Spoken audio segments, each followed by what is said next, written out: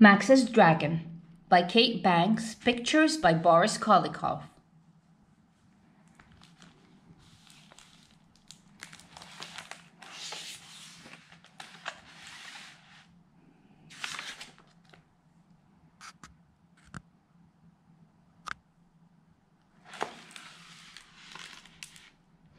Max skipped across the lawn. His brothers, Carl and Benjamin, were playing croquet. "Found ground," said Max. "What are you doing?" Carl asked. "I'm looking for words that rhyme," said Max. "Look what I found on the ground." Max picked up an umbrella. "Who needs that?" said Ben. "It's not raining."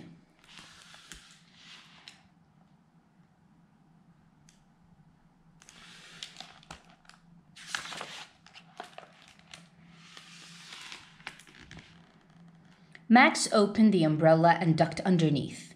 "Ready?" he asked. "Who are you talking to?" asked Ben. "My dragon," said Max. "Dragons don't exist," said Carl. "Yes, they do," said Max. "There's a dragon in my wagon." Carl looked into the wagon. "We're playing hide and seek," said Max, "so please don't peek." "Sorry," said Carl. He and Ben began to laugh.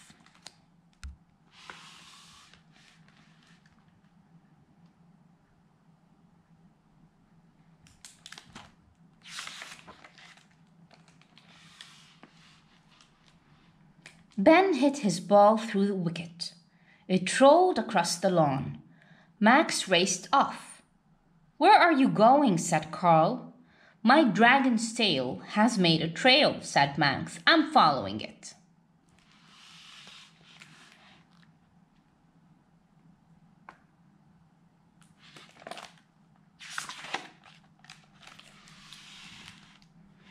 Then Max lay down in the grass and looked up at the clouds. Carl put down his mallet. "What are you doing now?" he asked. "My dragon's trying to practice flying," said Max. "I still don't see him," said Ben. "He's up there, dancing on air," said Max. "I still say there is no such thing as a dragon," said Carl.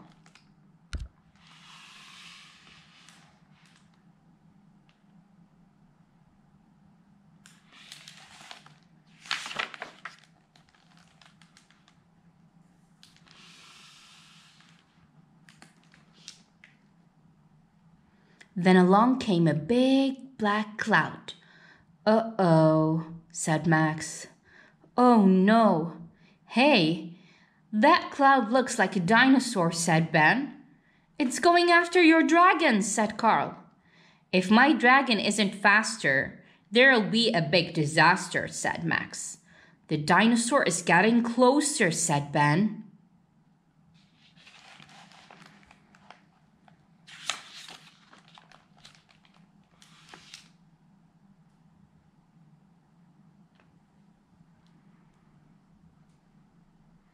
The wind began to whistle.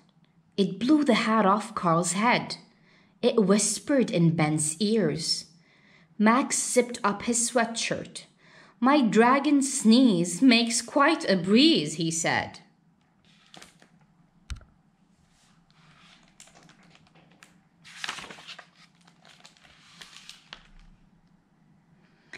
The sky turned purple. Thunder rumbled and clapped. Carl and Ben jumped. "My dragon's fury makes me worry," said Max.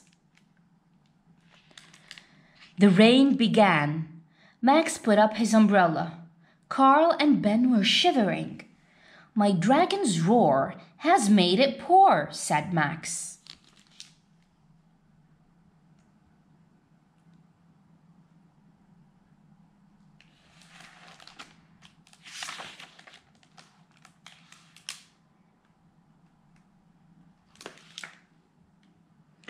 "What can we do to stop it?" cried Carl.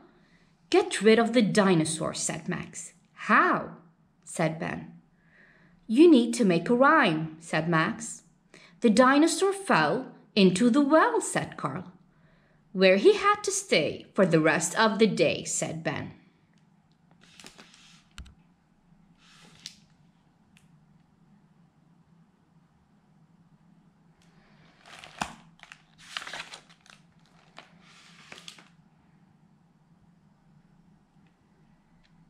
Suddenly, the rain dwindled to a drizzle.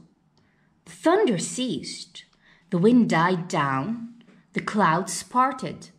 And out came the sun. "It worked," said Ben. "Where's your dragon now?" asked Carl. "My dragon thought it best to take a little rest," said Max.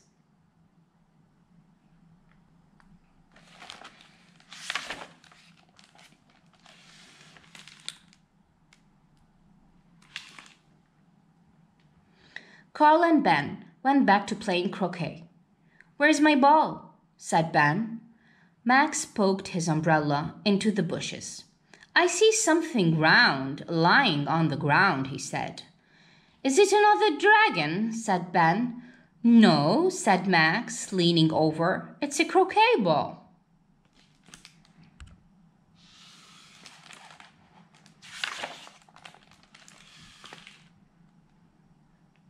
Max handed it to Ben. "Thanks," said Ben. "Would you like to play croquet?" Carl said to Max. "I don't know how, but I'd like to learn," said Max. "Then take a turn," said Carl, and he handed Max a mallet.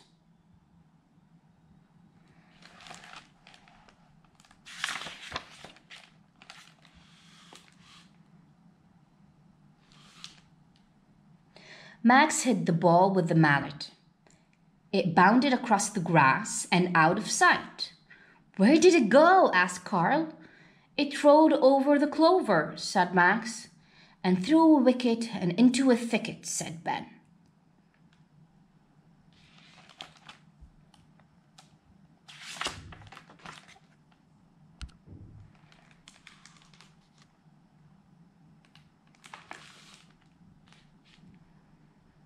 There was a rumbling in the distance. "What's that?" asked Carl. "It's my dragon," said Max. "What is he doing now?" said Ben. "He's snoring," said Max.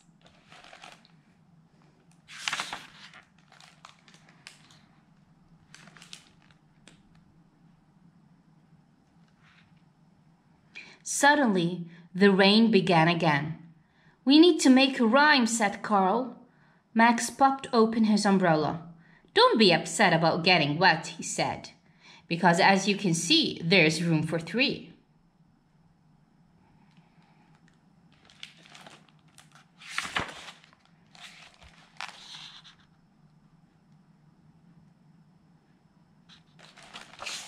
The end.